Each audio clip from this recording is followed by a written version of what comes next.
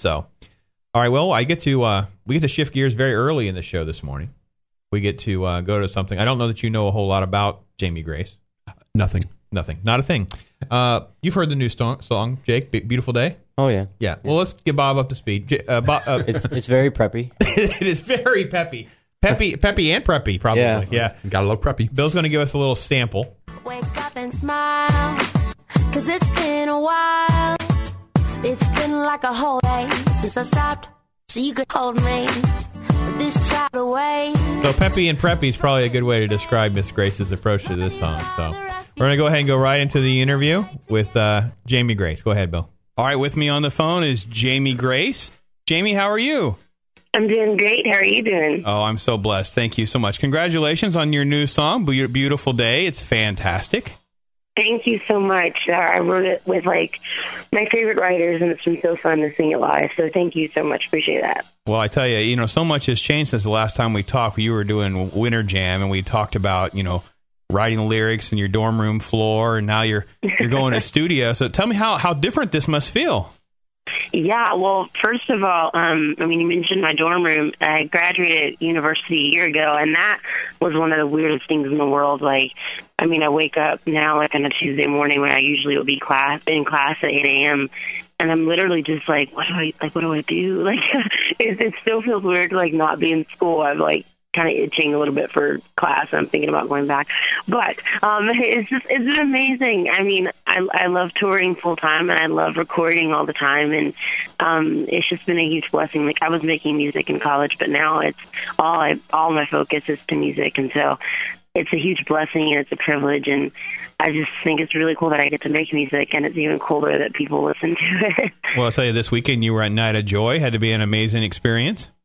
Yeah, that was really cool. I had never actually been to Night of Joy before. Up until last year, Tobymac played it, and he invited me on stage for a song and a half. And so that was really cool because I got to sing. And the energy of Night of Joy is incredible. Everybody's just so pumped and so excited. And it's also really cool because, there's a lot of people there that are there to hear Christian music, and then there are some people there that don't know anything about Christian music. Then there are some people there that have no idea there's a concert going on, and they're just walking around like, what? And so that's really cool because you just get to be a part of so many different lives, and it's a really cool ministry opportunity. But when I played there this year, it was also really cool. People knew Beautiful Day, and I was so super honored and thankful to all the local radio stations that have been playing it because they definitely helped me in my performance. That people were singing it. It definitely helps with the energy. Well, you mentioned Toby, and I think it's only fair to mention first off is let you speak a little bit about the influence of Tobymac and his discovery of you and the signing you over to Goatee Records. So you want to speak to that for a few minutes here and kind of get everybody caught up on just how amazing he is to these artists. Yeah, he's kind of weird. I'm just kidding. No, Toby's super cool.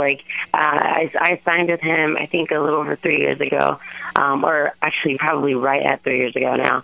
And he heard my music on YouTube and reached out to me and my mom, who's my manager, and the three of us met at a coffee shop, and we talked about music, but we also just talked about the Lord, and he talked about his wife and his kids, and we talked about my dad and my siblings, and we were just talking about family and my parents are pastors, and and they travel a bit doing ministry, and he travels doing ministry, so it was really cool because we were able to talk about just family and the importance of family and how you have to be diligent to that, and it was cool because even now with Toby, he inspires me with my music, and he's an incredible artist, and he helps me write great songs. But I'm always so blessed by how much he encourages me to stay close to my family and how much he reminds me to stay in the Word of God. And that's just really cool that he is all about the music, but he's not only about the music, and that's a huge blessing. All right, and let's set the record straight. Who is doing the little background vocal at the Beautiful Day there? Who is doing that? I have no idea what you're talking about. I was just feeling super manly that day. Is that what that is? I was just beautiful day, and then it just happened.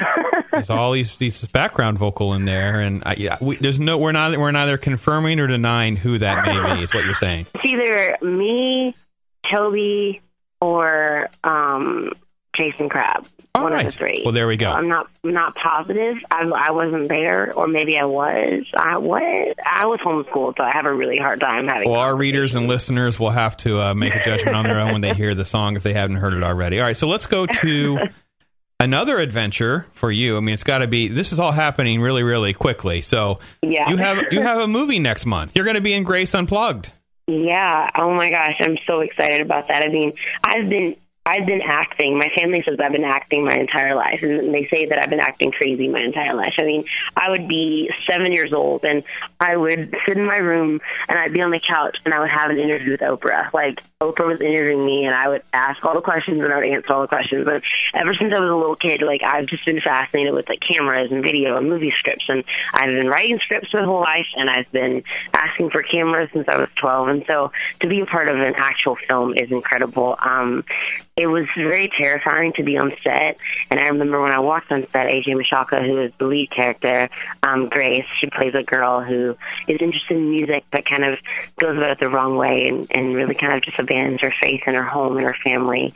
I play her best friend, and our first day on set together, I was so nervous. I'm 21, so most kids my age or a little older or younger remember Allie and AJ from Disney Channel, and so I was really nervous because she's Allie, she's AJ, and I was so terrified to meet her. But, I mean, she loves the Lord, and she is so sweet. And she said, you know what, don't be nervous. We're going to have fun. So, I mean, it was fun to film the movie. It was fun to, like, see the trailer and to see the unfinished product. And then when I saw the final product, I was so impressed, and I was so blessed by the film. I honestly feel like anybody out there with a child who's ever felt like they maybe were having a hard time, like, encouraging their kids to make the right decision, I think it's an incredible film. And any kid who's ever felt like they didn't know if you know, their parents really believed in them or whatnot. And I think even if that's not like a huge struggle, I think we've all been there at one point where as a parent you have to look at the Lord and say, God, you have to teach them this lesson. Or as a child you look at God and you say, God, do my parents really even care? So it's a really cool, like, movie that just shows so many dynamics of the family structure, and I'm really honored to be a part of it. Great. Well, that does arrive next month in October, and you do have a song in there as well called Holding On. I do. Holding On is my first record, and it was written by Tobymac and Matt Hammett from St. Israel and some other really cool guys. And I love happy songs, and I love dancing and singing, but it's a ballad, and so I was really excited to do a ballad. My character's not a musician at all, but they were gracious to put one of my songs in the film, so that was cool. Fantastic. And then, of course, we get to look forward to this fall. You'll be joining Tobymac, and I mean, just an incredible lineup for the Hits Deep Tour. So tell us a little bit about looking ahead to that and promoting that a little bit. Yeah, for sure. I did Hits Deep last year, and it was really cool. It was the very first time Toby had done Hits Deep, and basically it's a tour where Christian music's favorite artists like Tobymac and Brandon Heath and Mandisa, everybody gets together and they play their hit songs. And so they all play like a million songs, and I'm going to play like 2. I'm just kidding. Hopefully I'll get to play 3 this time. Thanks, beautiful day. But we all get together and play the songs that radio has been so kind to play, and we sing them together. One of my favorite parts about the tour is that Toby's band Diversity plays for all of us. And so not only is it this incredible dynamic of the music never stops, it's a dance party all night long. We're just dancing for Jesus and worshiping all night long. It's also really cool because I personally don't have a band, and so for like one night only, one tour only, I get to play with a band, and not only a band, but an incredible band that they've become my big brothers, and they love the Lord, and they're probably the best musicians on the planet. So I love it because everybody's favorite songs, everybody's favorite band, and it's a night where we just don't stop worshiping Jesus, and I cannot wait. No, it sounds absolutely awesome, and the tour dates and stuff are going to be available. We're going to link to that on the website as well, so everybody can easily track down how to get tickets in your city. We have to send Jamie back to studio. She's working on a new album. When are we going to have this album, Jamie? When are we going to have something drop here? I think it comes out in 2030. I think that's right. You're right. So I feel like all of my answers are like so just like not answers. Like I'm not answering anything, but it really does come out really soon, I promise. That's all right. Well, I'm sure the fans are waiting for it. We appreciate your time and you squeezing us in. Jamie Grace, everyone. We're going to have links to her website and follow her on Facebook and Twitter. And you know what? God bless you. Just keep up the hard work. And you have tons of fans out there loving you. Oh, thank you so much. I appreciate it. All right. Thanks again. All right. We're back live.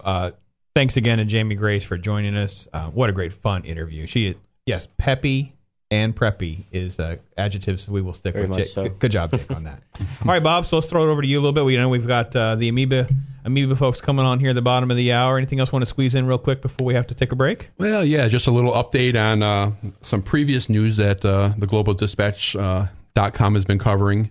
And we actually had an interview a few weeks ago with a member of the Martin County Health Department. Is the dengue fever situation that's going on down there on the Treasure Coast of Florida. They had a big news conference Thursday, and the number of cases is now up to 18, and they're all locally acquired, which means it's in the mosquito population, which is a big concern.